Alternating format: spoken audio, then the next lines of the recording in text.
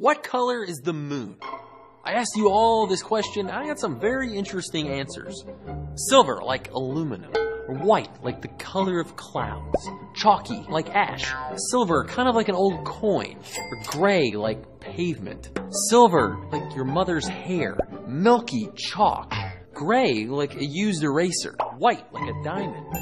But among all these varied responses and interesting comparisons, y'all pretty much agreed the moon is a very light color, something like this. But what if I told you it was actually more like this?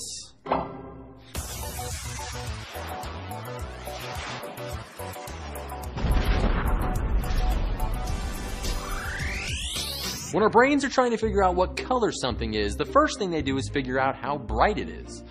This side of the apple looks like a brighter color than the side away from the light. We can see that this is so, but our brains are able to take this lighting into account. We know that the whole apple is the same red. If a car drives out of a dark tunnel, we don't assume the car magically changed color because our brains correct for differences in all the light in whatever scene we're looking at.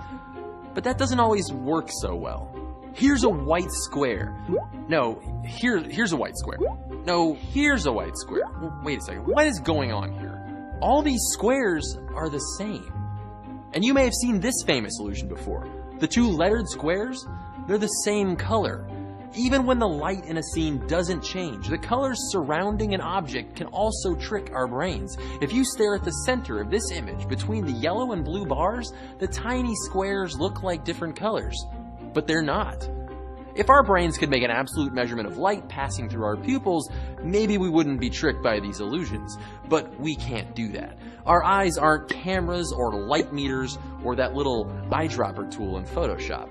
As far as our brains are concerned, it's not what color something is, it's what color something appears to be. Which brings us back to the moon. The full moon gives off enough light that it can even cast shadows on the ground on a dark night here on Earth. But it only looks so blindingly bright in the sky because there's nothing else nearby it to compare to except the night sky itself.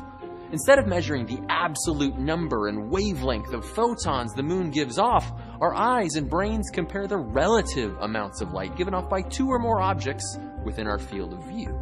So how bright is the moon? Not that bright. The moon only reflects about 13% of the light that hits its surface. But in the night sky, against the dark blackness of space, it's the brightest thing we can see, and we say, that's white. But if we viewed the moon next to Earth under the same illumination, it would be a very dark gray, almost like an asphalt road. In fact, you can see this dark gray color in photos taken on the moon during the Apollo missions. Compared to a white spacesuit, suddenly the moon doesn't seem as bright, does it?